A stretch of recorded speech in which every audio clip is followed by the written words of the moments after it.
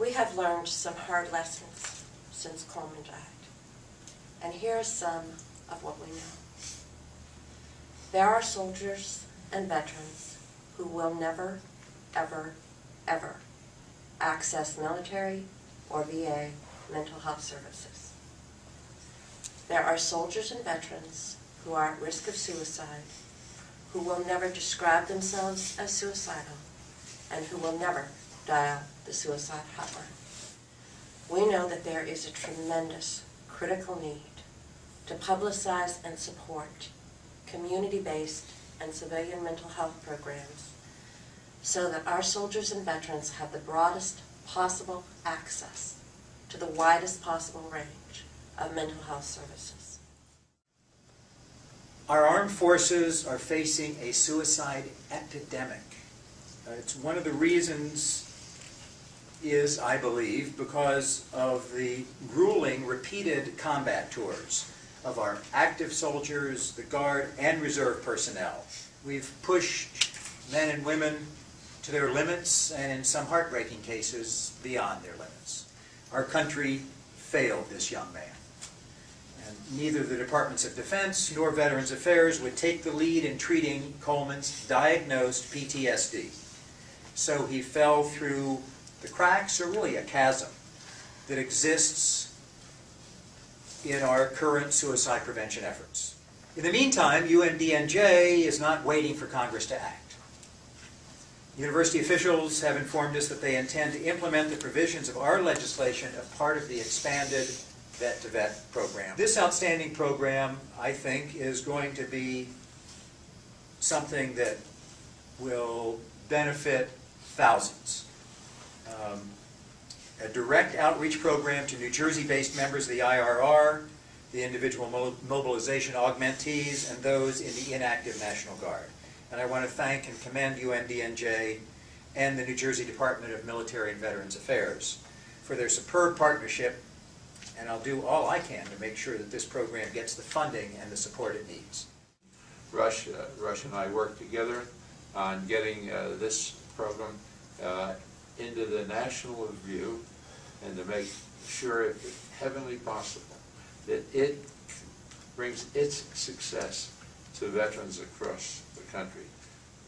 And right now, we know that we just can't stand with our people when they're on the battlefield, or when we're trying to recruit them, or encouraging them to enlist in various and sundry ways that we do.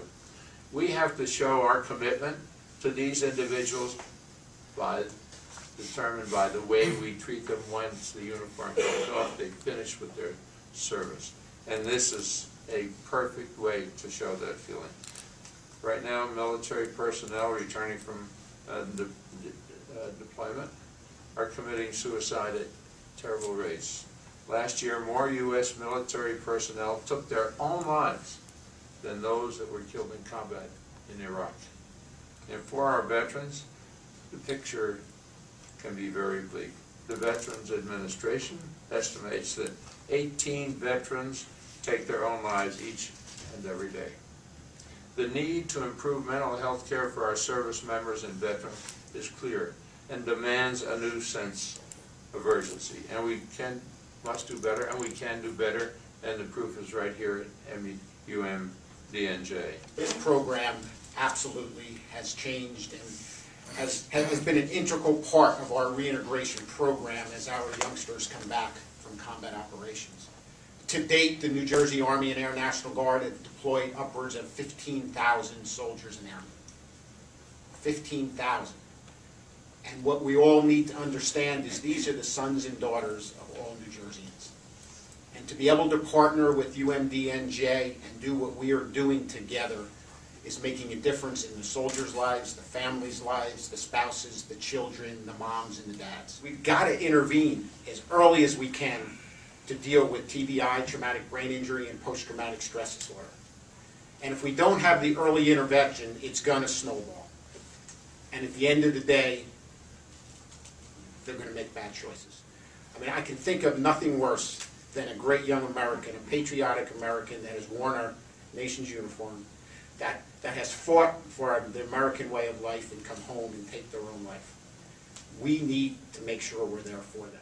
In New Jersey, there has not been a single suicide in the past 5 years among the National Guard, who are the primary recipients of our Vet2Vet services.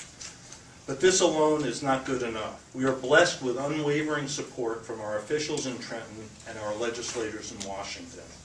UMDNJ is proud and honored to be of service to those who give so much to our country.